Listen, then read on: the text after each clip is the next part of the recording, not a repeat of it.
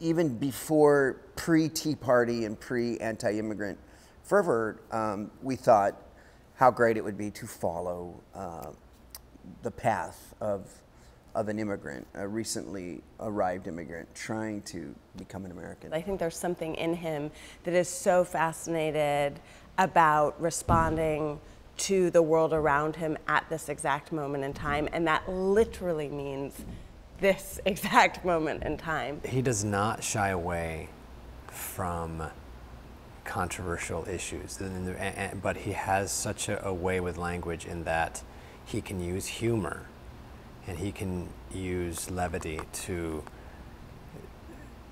turn a stereotype on its head.